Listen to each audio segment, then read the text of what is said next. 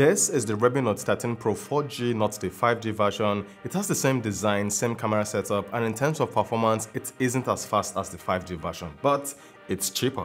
That said, should you buy this smartphone? Well, keep watching to find out.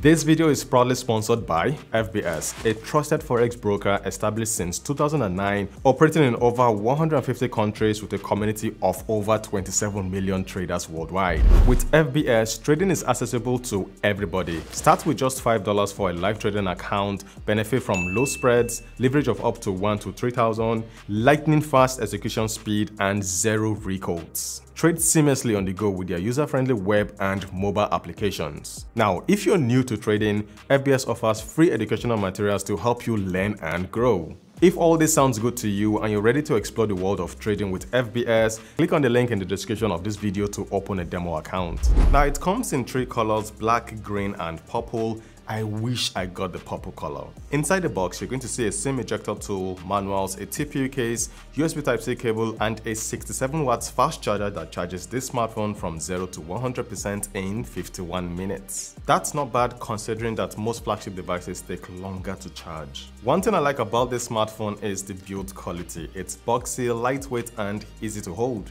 It has a glass back. If it was plastic, this knife will be able to scratch it. It comes with a plastic frame. The front glass is protected with Corning Gorilla Glass 5, making it resistant to drops and scratches to a degree. For the IP rating, it's an IP54 dust and splash resistant smartphone. It can survive being dipped inside water, but I wouldn't advise you do that. The product warranty doesn't cover water damage, so leave that to me. Now, according to Xiaomi, each Redmi Note 13 Pro undergoes rigorous tests. This smartphone has survived 28,000 micro drops, 3,000 compression tests, and 10,000 USB port tests. From all these tests, this smartphone seems to be durable. Now, moving to the external features, it has a hybrid SIM card tray on the left side, which means you can use 2 SIM cards or 1 SIM card and a memory card. It doesn't support eSIM like the Redmi Note 13 Pro Plus. At the top, it has a 3.5mm audio jack.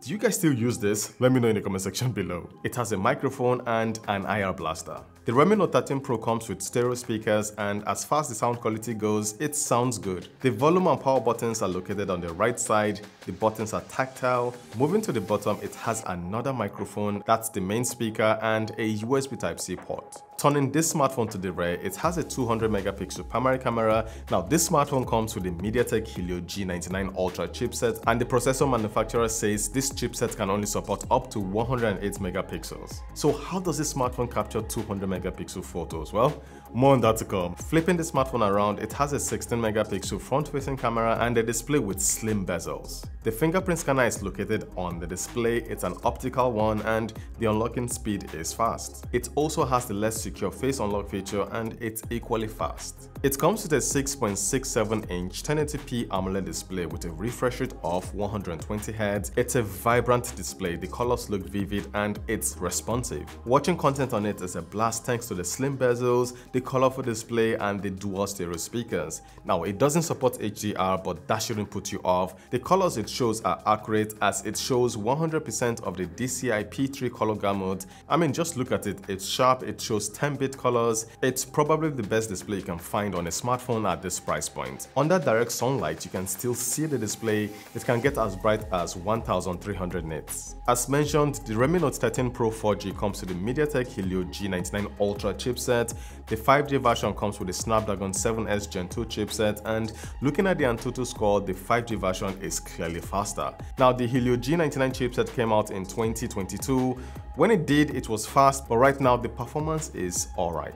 Opening social media apps, sending emails, chatting on Telegram, WhatsApp, this smartphone can handle all those tasks perfectly. Multitasking is not bad, as it comes with either 8 or 12 GB of RAM. The one I have here has 8 GB of RAM, and as you can see, switching between applications is fine. So if you're a heavy user and you want to multitask on this smartphone, you're going to be okay with it. Where you will start to grumble is when it's time to play graphic-intensive games. Case in point, for PUBG, it played the game at HD graphics and high frame rate. You can also switch to smooth graphics and ultra frame rate for a better gaming experience. The smartphone can run the game well, but if you meet opponents with faster devices, they will smoke you. Moving to Call of Duty Mobile, it ran the game at medium graphics and high frame rate. The gameplay was decent, but again, if you play with opponents with faster smartphones, they're going to make you want to uninstall the game. So in summary, when it comes to gaming, this smartphone can run your favorite games but at low graphics settings. For the Android operating system, this smartphone is running Android 13 with MIUI version 14.0.5. It will get the Android 14 and 15 software update, but when? Only Xiaomi knows at this point. It's also going to get Xiaomi's Hyper OS. Now, suppose you're planning to use this smartphone for 2 years and you're worried about it slowing down in the future. Xiaomi says after 48 months of usage, this smartphone will not slow down. So that's good news. Now it's time to check out the cameras. Let's start with the front-facing camera. It comes with a 16 megapixel shooter and the pictures it captures are decent. Zooming in, the details are not that sharp, but it captures decent looking pictures with good skin tone. Front-facing camera test shooting in 1080p 30fps. Now the Redmi Note 13 Pro in 2024 should actually be shooting in 4K. Shouldn't have any business shooting in 1080p, but it is what it is. But hey, what do you guys think about the video quality shooting in 1080p 30fps? Is it good? So yeah, let me know what you guys think in the comment section below. Now moving to the rear cameras, it comes with a 200 megapixel primary camera, an 8 megapixel ultra wide camera and a 2 megapixel macro camera. The processor of this smartphone can capture up to 108 megapixels, but this smartphone has a 200 megapixel camera. Now with pixel binning, the sensor captures 12.5 megapixel photos 16 times. If you multiply 12.5 by 16, that's 200, so 200 megapixels. Now taking a look at the pictures captured by the main camera, they look good overall. Portrait shots look nice with good separation. Rear camera test shooting in 1080p 30fps. What do you guys think about the quality? That's mistaken with the Apple Vision Pro. Oh shit. So yeah, rear camera test shooting in 1080p 30fps. What do you guys think about the quality? Let me know in the comment section. Hello. Now the battery life on this smartphone is solid. It comes with a 5000 mAh battery, and here's how long it takes to charge this smartphone. You can pause this video to take a look.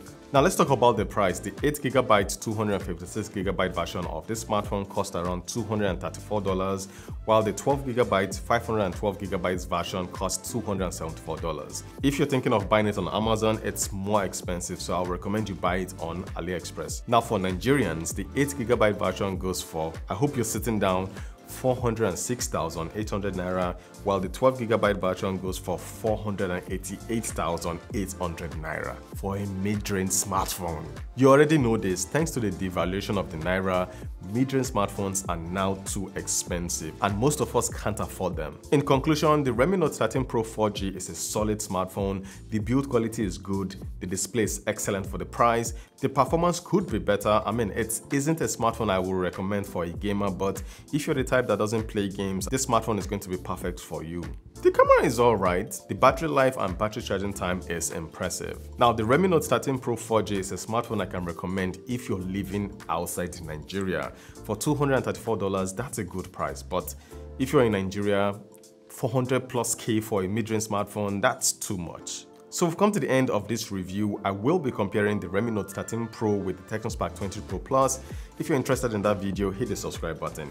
Thank you for watching till the end once again, and I'm going to see you guys very soon. Valo Reviews, signing out.